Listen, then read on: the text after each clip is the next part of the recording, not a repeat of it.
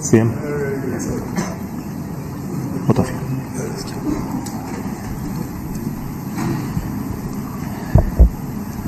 The PSLV-C59 Proba 3 mission is successfully accomplished.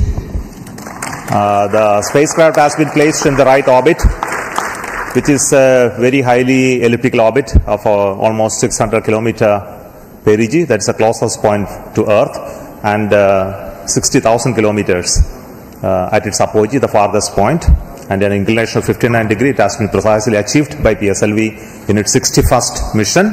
So congratulations to the entire PSLV project team as well as for Proba team, and we wish all the very best to Proba for their further operations and achieving the mission goals. Congratulations to both the teams. Thank you. Let me take this opportunity also to mention that this is a mission accomplished on contract by NSIL. So we have today both the mission director as well as the CMD of NSIL here. So first I would like to hand over the mic to the mission director. Thank you, sir. Hearty congratulations to ESA, our esteemed customer. Hearty congratulations to NSIL for facilitating this launch.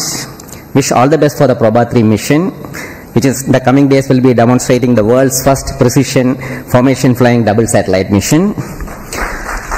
This is the 61st launch of PSLV and 26 in the XL configuration. The satellite has been injected into the intended orbit. Congratulations to Team ISRO for the sincere efforts ever since we started the campaign on October 3rd. Thanks to Chairman ISRO for the inspiring guidance and all center directors for the wholehearted support that has been offered over the past few months.